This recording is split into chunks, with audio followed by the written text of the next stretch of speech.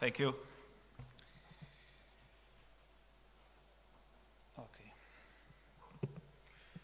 All right, so to refresh a little bit the atmosphere, we will discuss no beer, because beer was not provided during the breaks, so at least we can discuss it. Okay, my name is Krzysztof Szarkowicz. I'm neither Serbian nor Croatian. Our names looks a little bit like Serbian or Croatian. I'm from Poland originally. And so let's discuss a new way of delivering multicast in the networks. Perfect. Disclaimer that this is only based on the draft standards, but of course no products associated with that. So what's the current status of BIER? So basically it's already in RFC status. There are already 3 RFCs because there was one additional RFC issued just last week. I didn't update in the presentation, but basically we have overall multicast using BIER RFC 8279, then we have RFC 8296, which is the encapsulation of BIER. So I will discuss one of the encapsulation methods. So BIER introduced basically new encapsulation of the packets, and I will discuss that. And we could have native BIER encapsulation, or we could have MPLS-based BIER encapsulation. I will discuss MPLS-based BIER encapsulation because it's more realistic to be implemented in a network than native BIER encapsulation, and we have RFC for that. Then here in this presentation is mentioned as drafts regarding the extensions to IGP. Okay, so we need to have some extensions to IGP to support BIER, and we have already RFC for extension, BIER extension to ISIS. So this is standard-based RFCs already issued last week, as I remember correctly. And we can use this BIER, so new way of delivering multicast as underlying multicast delivery for MVPNs, for example. Yes, today we use MVPNs with PIM-based delivery, or we can use MVPNs with MLDP or point-to-point multi-point RSVP. Here's another way of delivering MVPN using BIER as the underlying structure, and we have several vendor supports already, including Juniper. So I will not talk about products at all. I will just talk about technology. So let's start with overview, then underlying concepts, overall integration, and some more advanced aspects when it comes to BIER. Okay, so current state of the multicast. So basically, what's the problem with the current multicast? If we talk about MVPN and we talk about high-scale MVPN, the problem is that is the number of states that we need to carry or we need to take in the core network when I would like to implement selective multicast delivery. So I have many of MVPNs, and in not all of these endpoints I have receivers. So for certain groups I have receiver in PE1, PE2. For another groups I have receiver in PE2, PE3, etc. So it means if I would like to make selective delivery of the multicast only to these PEs that really require that, and I have large-scale MVPN deployment, the problem is with the states in the core that because it means we would need to create many point-to-multipoint LSPs, and it can have some states penalty. Yes, we need to maintain a lot of states for that. So this is the problem of that. We have different delivery methodology. I will not discuss here, but we have MLDP, RSVP, PIM, ISM, asymmetry, etc. But conceptually here is we would like to decrease the number of states that we need to maintain the network. So this is the same concept that we follow with Spring, with segment routing.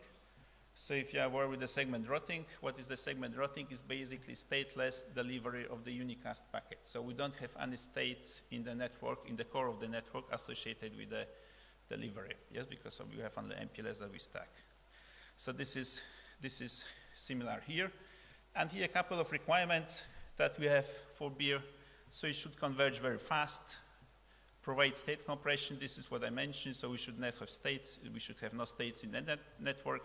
We should provide support for the selective and inclusive multicast trees. No need for upstream labels. No need for RPF because there's problem with the placement of the rendezvous points. No need, so avoid loops, etc., etc. and let's discuss in more details how is it implemented.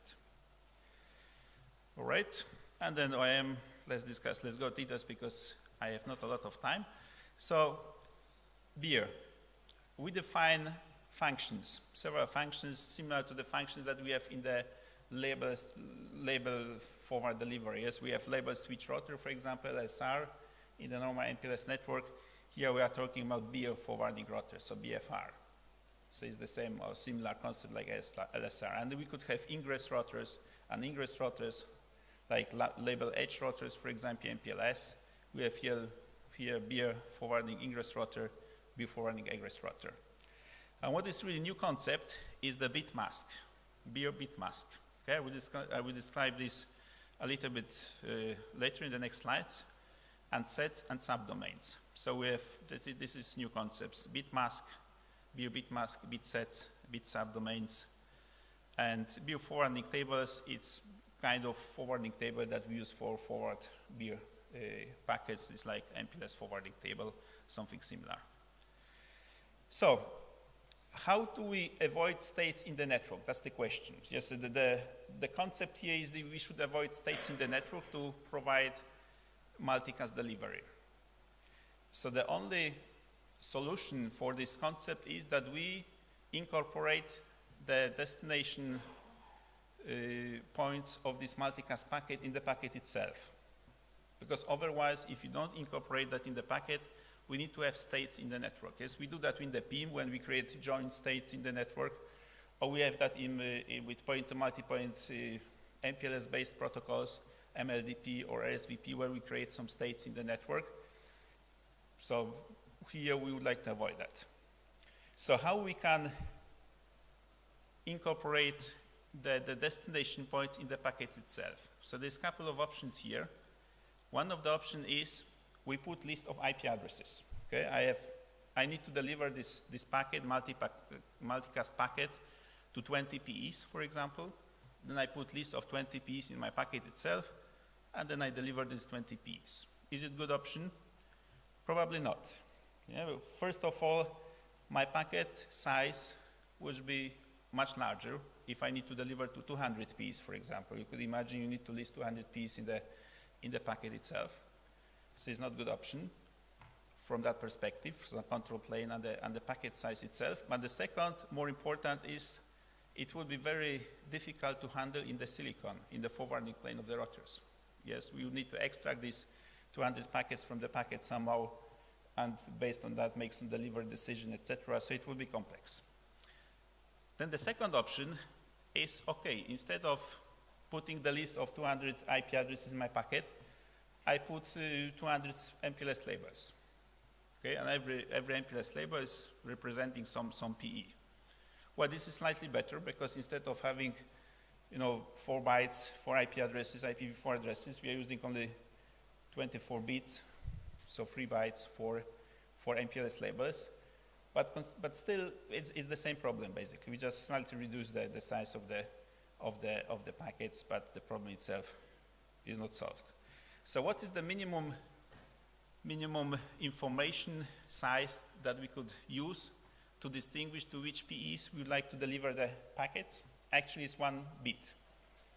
Okay, so what we are doing in the BIER is that we are, there's more here. Yeah. So basically, we are numbering each PE with special number. This is similar to the concept that we use in the Spring, in the segment routing. In the Spring, the segment routing we have something that's called node ID. I don't know if you are familiar with Spring segment routing, but we have node ID. We need to configure every router in the network with different node ID. So this is node number 1, this is node number 2, node number 3, etc. And here we have exactly the same concept. We are numbering. So this is, you see, this is node number 4, for example. This is node number 5, node number 6, etc. This is some manual configuration that we need to put on the routers. So every router is numbered, and of course, these numbers must be different. So every router need to have different number, right? And then when I send the packet, so here, this is my packet here, my multicast packet, I put some additional header. This is this BIER header, what I mentioned at the beginning. And this BIER header is basically the chain or the list of the bits. Okay, so this is bit number 1, number 2, number 3, number 4, number 5, and number 6. I have 6 bits here. Bit number 4 and bit number 6 is set. So what does it mean? It means I would like to send this packet to router number 4 and to router number 6. Okay, this is encoded in the packet itself. So in the packet itself, I have information that this packet goes to router number 4, router number 6. And then packet arrives here. This guy is looking, okay, I see that needs to go to 4 and 6. What is my shortest path to 4? What is my shortest path to 6? Okay, let's assume this is the shortest path to 4. So this router is sending to 4. And the shortest path to 6 is via this router, so it's sent here. So replication is done here by this router. Okay, any questions so far? So this is the basic, how the BIER packets, BIER multicast packets are delivered in the network. Any questions so far? No questions, okay. Then let's discuss that in more details a little bit. So what happens, let's discuss in this picture. Well, what happens if my network, so here is only like 6 routers, yes? But what happens if my network has 1,000 routers or 2,000 routers? This was some bigger network. What does it mean? Well, it means that this thing here, this header, BIER header, would need to have 1,000 bits or 2,000 bits. And again, that might be not best option because again, my header is growing too much, okay? So that's the reason we are introducing something that is called sets. So basically, when we configure the routers, we configure the routers with node ID as before, so bit node ID, and as well to which set it belongs. So for example, I can say, so if I have 1,000 routers in my network, I can divide these 1,000 routers to, say, 4 sets. Every set will contain 250 routers. So which means I could have 256-bit long header. And then, let's go back to previous slides.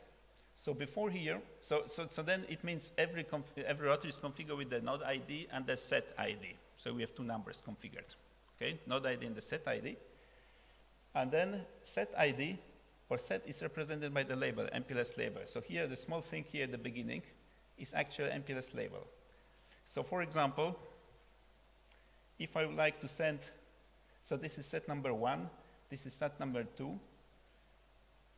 So if I would like to send on the previous one is better. So let's assume I would like to send the packet to router number 1 from set number 1 and to router number 10 from set number 2. Okay, so this is these two one. So these sets are advertised here using MPLS labels. So every here is, as I mentioned at the beginning, we have ISIS extensions to BIER. So the sets are advertised using the MPLS labels.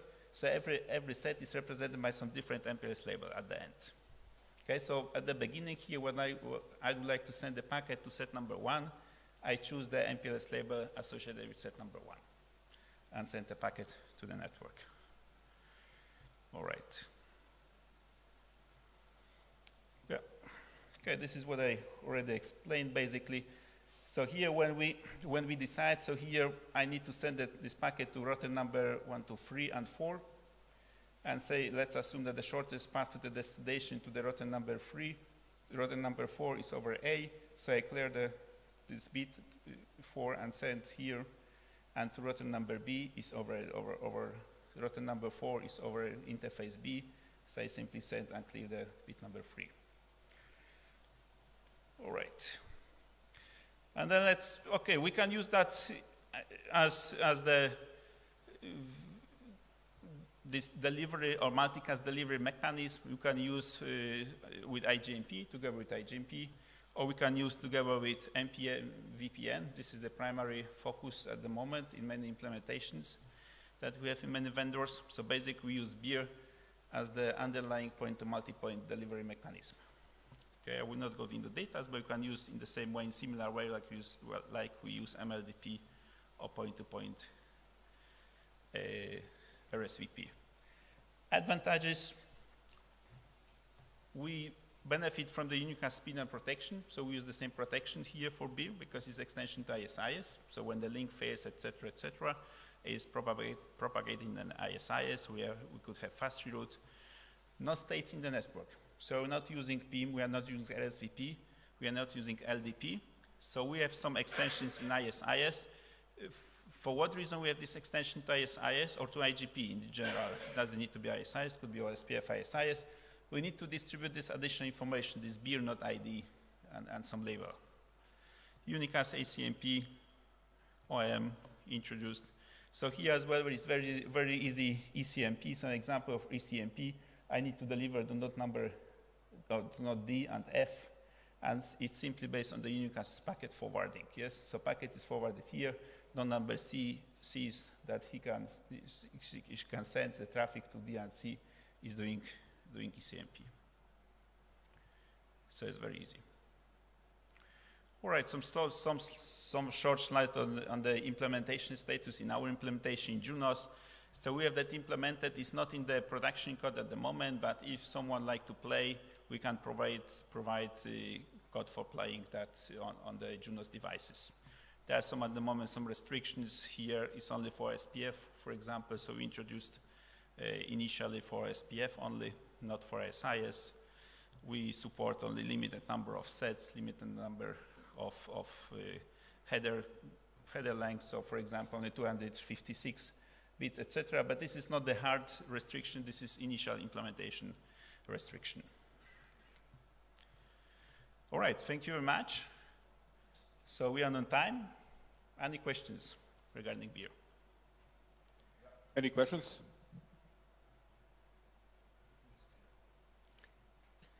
Yeah, then it means that either everything is clear or nothing is clear. So I hope that the former is the case. Have you ever? Sorry. Everyone is just impressed. But have you ever thought about implementing or heard about the BIER? Because it's a completely new way of delivering multicast. Yes, before we have some PIM, LDP, or SVP, but this is something completely new, never before.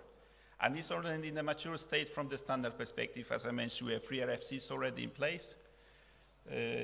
So this is mature from the standard perspective. From the implementation is still in early stage. Okay, thanks for this first presentation. Thank you much. And you can proceed.